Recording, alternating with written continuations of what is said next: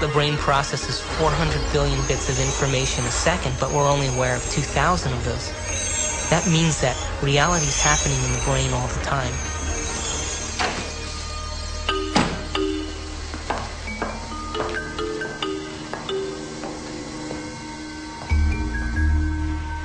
You should try it. How do I know what I'm doing? I and the vase are one. Hey, might help your work too. I live through my eyes.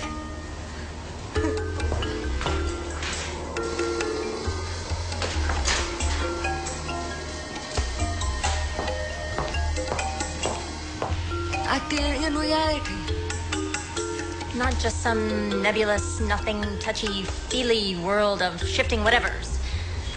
If it's real, I want to see it.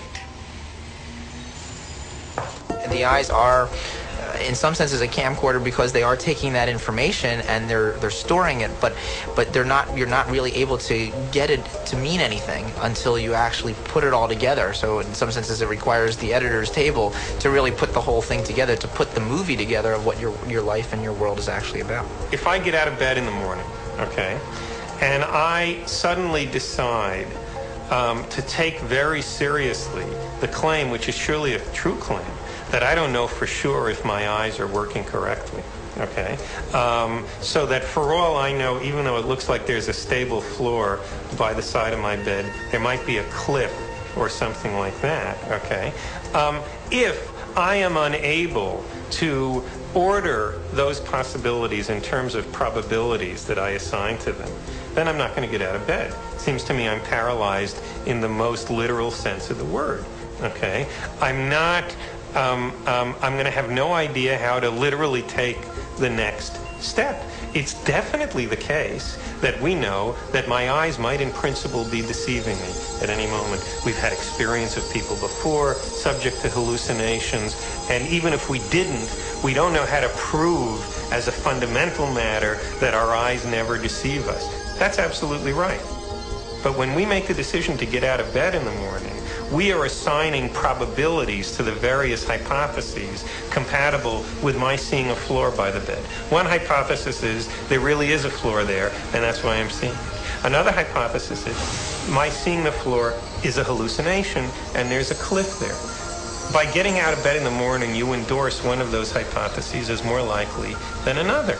Well, ultimate reality, I think, it very frequently depends a lot on how a person perceives it and what they actually think is the real reality of our world. If the brain is processing 400 billion bits of information and our awareness is only on 2,000, that means reality is happening in the brain all the time. It's receiving that information, and yet we haven't integrated it. But if we're given knowledge and information outside of convention, outside the box of convention, where, say, we merge quantum physics and neurophysiology, and the brain is asked to contemplate, or we're asked to contemplate on that, and examine the what-ifs and possibilities and potentials, and associate our knowns with our experience of what we know, and repeat it over and over again, the brain is going to start to integrate two independent neural nets, and it's going to create a new vision. And that new vision is going to be by taking a flashlight and shining it from those 2,000 bits of information that have to do with our body and our environment and time, slightly over in the dark and looking at something new. That's called realization.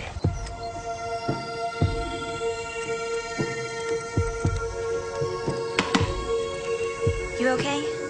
I heard you scream earlier. Was it another dream?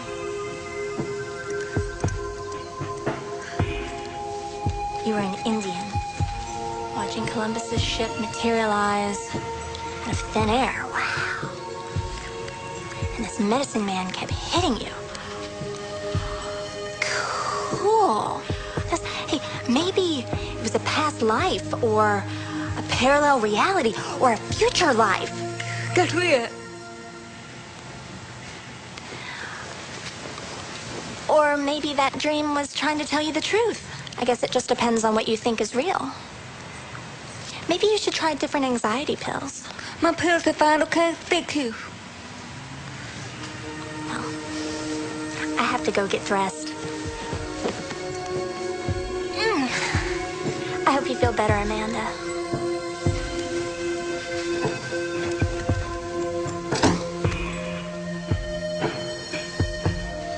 God, Amanda, du bist echt ein Asshole.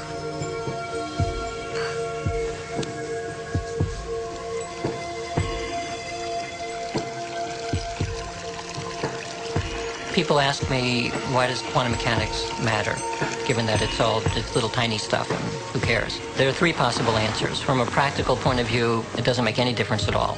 I mean, you still have to go to work and drive your car and do all the rest of it. From a second point of view, it infiltrates everything in the world, especially the world of electronics. When you go to the supermarket and you do the scanning at the checkout, that's a quantum mechanical effect. But I think the important part is the third one, which is essentially a philosophical issue. Why are philosophers so passionate about deconstruction the assumptions of the world? I finally got it. I got it as a result of looking at quantum mechanics and comparing it to classical mechanics. They present two very different ways of thinking about the way that the world works and about what we are. So from a classical perspective, we are machines. And in machines, there's no room for a conscious experience. It doesn't matter if a machine dies, you can kill a machine, you can throw it in a dump, it doesn't matter. If that is the way that the world is, then people will behave in that way. But there's another way of thinking about the world which is suggested, it's pointed to by quantum mechanics, which suggested that the world is not this clockwork thing, but it's more like an organism. It's a highly interconnected organismic thing of some type, which extends through space and time.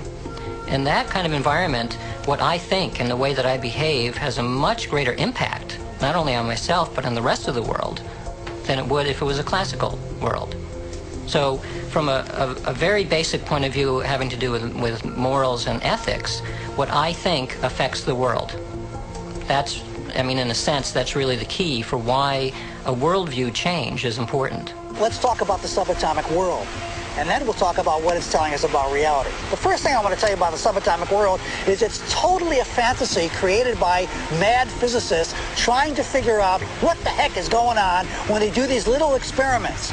By little experiments, I mean big energy in little spaces and little pieces of time. It gets pretty nutty at that realm of things. And so subatomic physics was invented to try to figure that all out. We need a new science down there. It's called quantum physics, and it is subject to a whole range of debatable hypotheses, thoughts, feelings, intuitions as to what the heck is really going on. So on the one hand, you had a theory which from the conceptual standpoint was profoundly puzzling, and on the other hand, from the practical standpoint, was vastly more successful than anything we had ever seen before. One is the kind of situation that produces the tension that all of the investigations of foundations of quantum mechanics are feeding off of since then. Because on the one hand, this is an acutely paradoxical, puzzling, conceptually confusing theory. On the other hand, we have no option along the lines of throwing it out or neglecting it, because it is the most powerful, proven tool for predicting the behaviors of physical systems that we have ever had in our hands. The universe is very strange. There seem to be two sets of laws that govern the universe.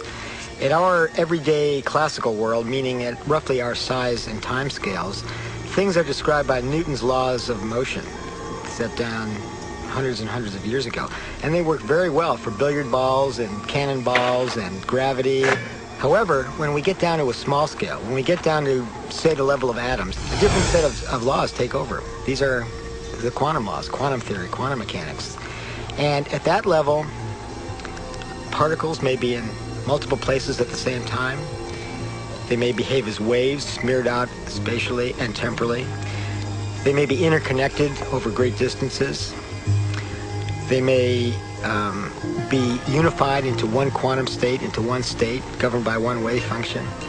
And the borderline, the threshold, this curtain between the quantum world and the classical world is really mysterious. It's called sometimes the collapse of the wave function, because in the quantum world, everything is in superposition of multiple possibilities, and in the classical world, these multiple possibilities seem to collapse to particular definite choices. So everything is in one particular place.